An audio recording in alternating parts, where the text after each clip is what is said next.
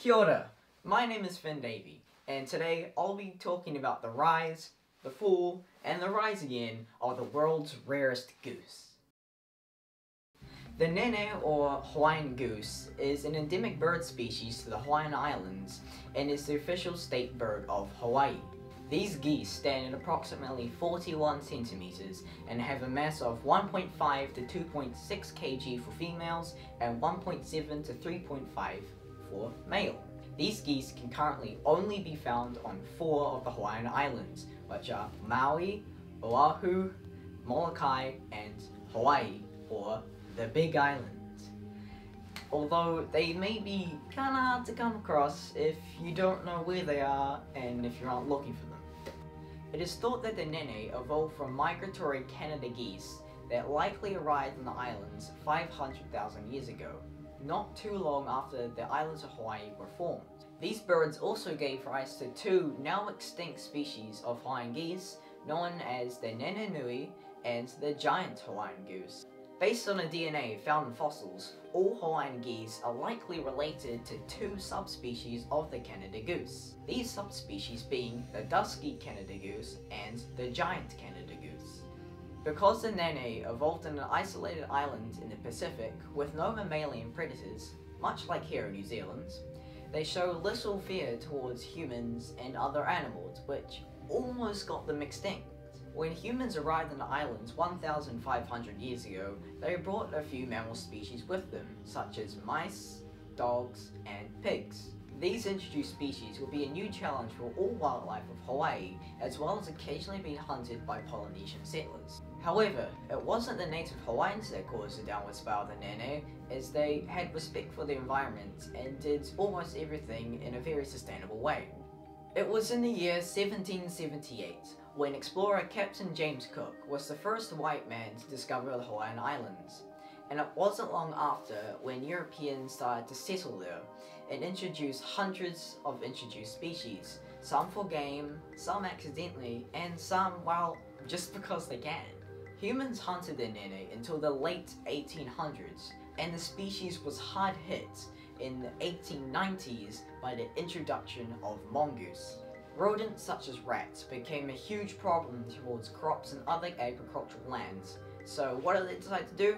Well, they decided to introduce the small Indian mongoose. The problem is that rats are nocturnal animals and can climb trees really well, and the mongoose is diurnal and they can't climb trees that well. So what did the mongoose go and do? Well, it went and hunted other species, and one of these species was, you guessed it, the nene.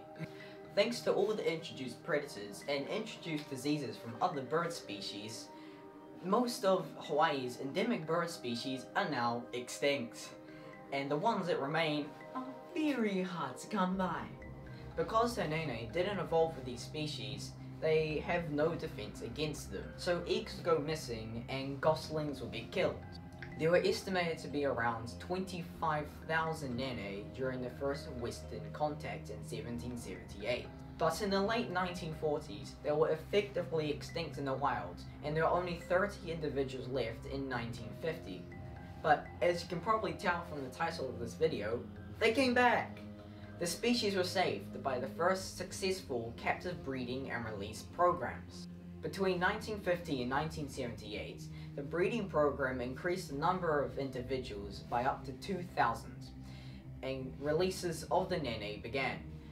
At first they were only released on the Big Island, but a small population was released on Haleakala on Molokai where they had once lived. Early releases weren't self-sustaining, as predators such as feral cats and mongooses were still present, so continued releases were still required to strengthen the wild flocks. In 1992, Category 5 Hurricane Iniki devastated the islands of Kauai and gave several forest bird species the extinction sentence. Iniki destroyed pens that held a small flock of nene on Kipu Valley on Kauai.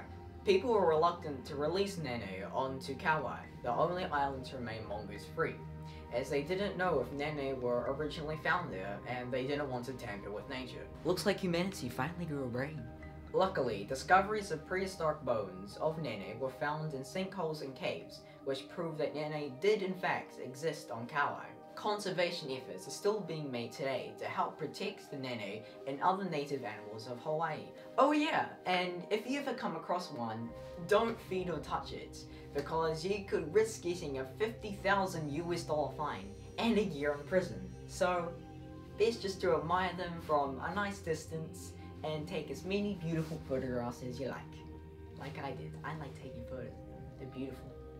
I would like to thank you all for watching, and if you enjoyed this video and or learned something, please consider leaving a like.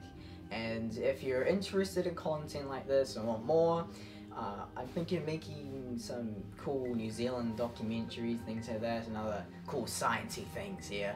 So if you're interested in that, please consider leaving a subscribe. It'll be really nice. And if you were to take one thing away from this video, is that European settlers were a bit dumb, weren't they?